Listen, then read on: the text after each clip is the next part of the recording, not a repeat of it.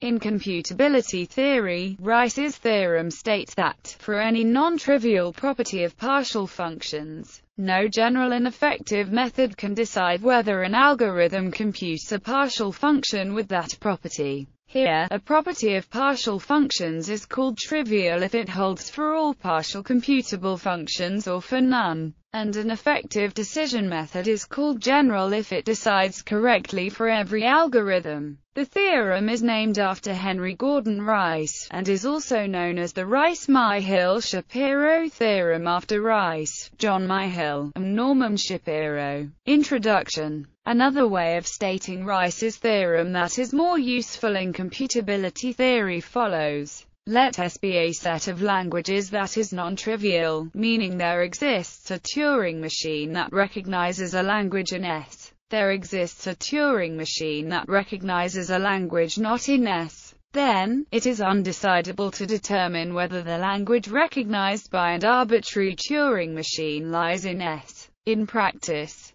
this means that there is no machine that can always decide whether the language of a given Turing machine has a particular non-trivial property. Special cases include the undecidability of whether a Turing machine accepts a particular string, whether a Turing machine recognizes a particular recognizable language, and whether the language recognized by a Turing machine could be recognized by a non-trivial simpler machine, such as a finite automaton. It is important to note that Rice's theorem does not say anything about those properties of machines or programs that are not also properties of functions and languages. For example, whether a machine runs for more than 100 steps on some input is a decidable property, even though it is non-trivial. Implementing exactly the same language, two different machines might require a different number of steps to recognize the same input.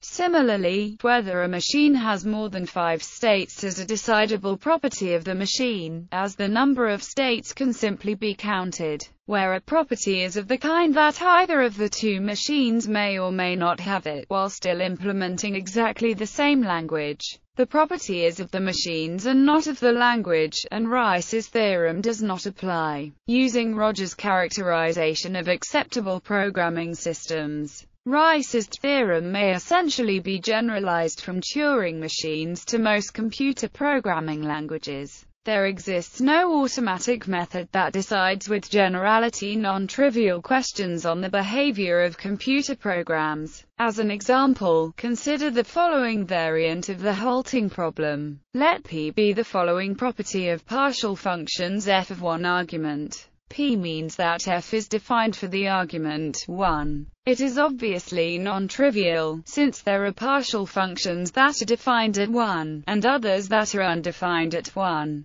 The one halting problem is the problem of deciding of any algorithm whether it defines a function with this property, i.e., whether the algorithm halts on input 1. By Rice's theorem, the one halting problem is undecidable. Similarly, the question of whether a Turing machine T terminates on an initially empty tape is still undecidable. Formal statement. Let be an admissible numbering of the computable functions, a map from the natural numbers to the class of unary computable functions. Denote by the eth computable function. We identify each property that a computable function may have with the subset of consisting of the functions with that property. Thus, given a set, a computable function has property f if and only if. For each property there is an associated decision problem of determining, given the, whether. Rice's theorem states that the decision problem is decidable if and only if or. Examples.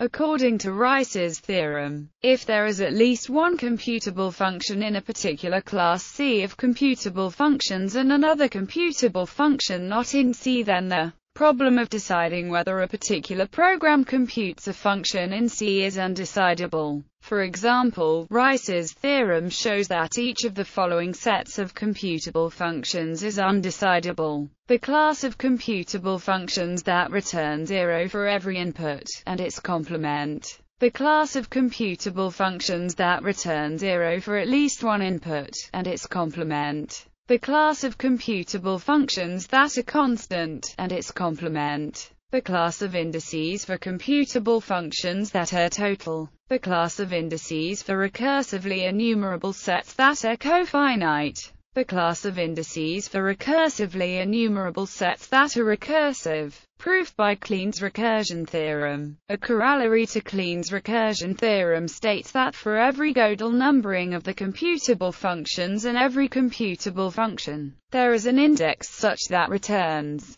intuitively, is a quine, a function that returns its own source code, except that rather than returning it directly, passes its Gödel number to and returns the result. Let be a set of computable functions such that then there are computable functions, and suppose that the set of indices such that is decidable, then there exists a function that returns if, and otherwise. By the corollary to the recursion theorem, there is an index such that returns. But then, if then is the same function as, and therefore, and if then is, and therefore. In both cases, we have a contradiction. Proof by reduction from the halting problem. Proof sketch. Suppose, for concreteness, that we have an algorithm for examining a program P and determining infallibly whether P is an implementation of the squaring function, which takes an integer d and returns d2. The proof works just as well if we have an algorithm for deciding any other non-trivial property of programs, and is given in general below.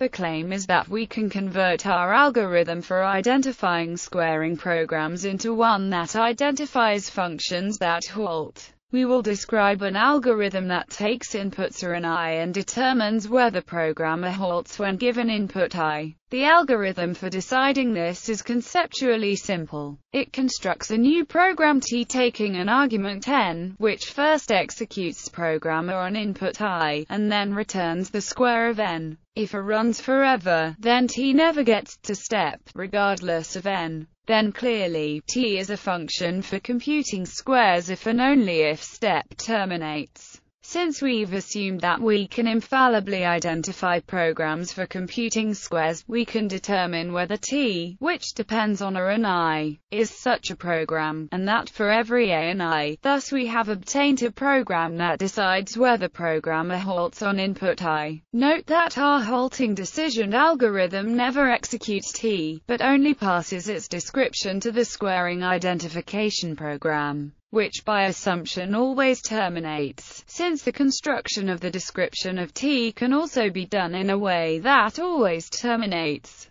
The halting decision cannot fail to halt either. Halts define T, a return n times n, return is underscore or underscore squaring underscore function. This method doesn't depend specifically on being able to recognize functions that compute squares, as long as some program can do what we're trying to recognize. We can add a call to it to obtain our T. We could have had a method for recognizing programs for computing square roots, or programs for computing the monthly payroll, or programs that halt when given the input, Abraxas, or programs that commit array bounds errors. In each case, we would be able to solve the halting problem similarly. Formal proof. For the formal proof, algorithms are presumed to define partial functions over strings and are themselves represented by strings. The partial function computed by the algorithm represented by a string A is denoted fa. This proof proceeds by reductio ad absurdum. We assume that there is a non-trivial property that is decided by an algorithm, and then show that it follows that we can decide the halting problem, which is not possible, and therefore a contradiction. Let us now assume that P is an algorithm that decides some non-trivial property of fa. Without loss of generality, we may assume that P equals no, with no halt being the representation of an algorithm that never halts.